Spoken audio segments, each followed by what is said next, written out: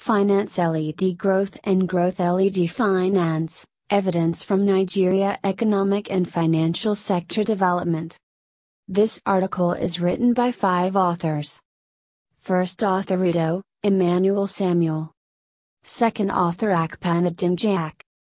Third author Abner, Ishaku Prince. Fourth author Idajan, Kingsley. Last author Njubuaku, Victor. Contribution and originality of the study is that, this study contributes to the extant literature by investigating the cause-effect relationship between the financial sector development and economic growth, through the supply-led growth and demand-led growth models in Nigeria from 1999 to 2017. This study investigates the cause-effect relationship between financial sector development and economic growth in Nigeria through supply-led growth and demand-led growth models. Annualized time series data extracted from the Central Bank of Nigeria Bulletin from 1999 to 2017 were used in the investigation. The supply-led growth model assumes that financial sector development Granger causes economic growth. The demand-led growth model assumes that economic growth Granger causes financial sector growth. Estimating the cause-effect relationship, the autoaggressive distributed lag, ARDL, and pairwise Granger causality was adopted.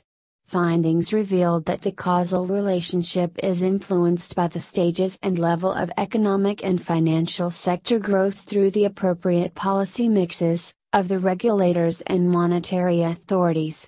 The error correction model, ECM, adjusts for disequilibrium caused by the financial and economic factors of lack of economic value, chain effect of export goods, saving investment gap, and decrease in capital productivity, back to equilibrium at 37% annually.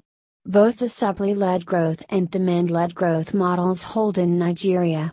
The findings differ from previous studies in Nigeria and report that the causality between finance and economic growth is based on stages and the level of economic and financial sector growth and development. The study also supports the argument of Patrick, 1966. Thanks for watching this video of Humanities and Social Sciences Letters Volume 7 Issue Number 4.